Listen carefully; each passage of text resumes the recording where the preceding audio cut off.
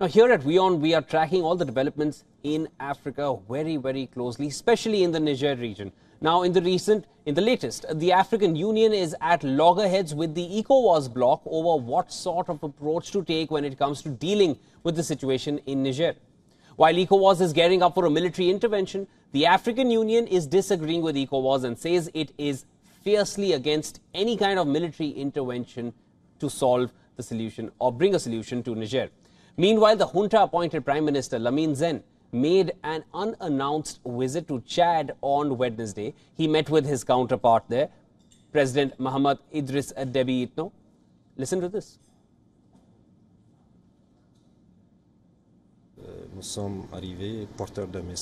We arrived with a message from the head of the state of Niger, General Tiani, expressing his solidarity and fraternity and asking me to reiterate the feeling of good neighborliness and brotherhood between Chad and Niger.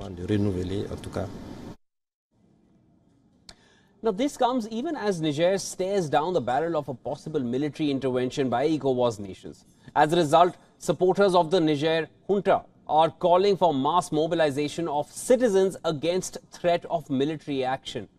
Several civilian groups are calling volunteers from across the country to register to support the country's armed forces. Now, as per reports, the junta is aware of the call for mobilization but not involved in the recruitment drive itself, which is set to begin from Saturday in the capital of Niamey. Meanwhile, on Monday, the Peace and Security Council, the PSC of the African Union, held a meeting which diplomats termed was tense and tedious. At the end of the meeting, the group decided to suspend Niger from all African Union activities. Now, there was another major face-off which is brewing among African nations, the African Union and the ECOWAS group, which is, of course, not on the same page regarding the situation in Niger. The chiefs of the general staffs of the armed forces of ECOWAS member countries are convening in Ghana's capital on Thursday and Friday for a meeting to discuss a military intervention in Niger. Meanwhile, the African Union is opposing any military action.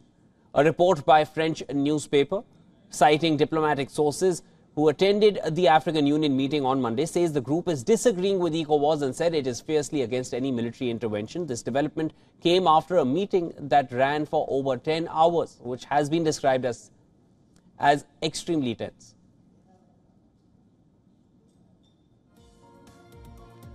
Now, this position was by an official press release on Wednesday, giving out all the details.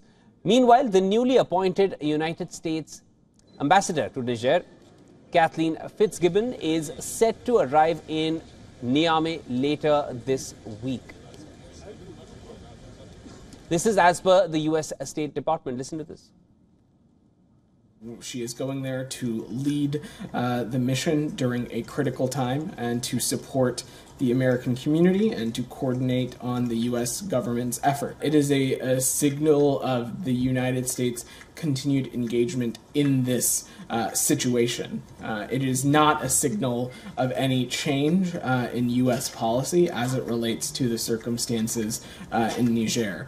We have been quite clear of what we want to see happen. We want to see President Bazoum and his family released. We want to see the constitutional order in Niger respected. That was the case this whole time, and that will be the case whenever Ambassador Fitzgibbons gets to Niamey as well.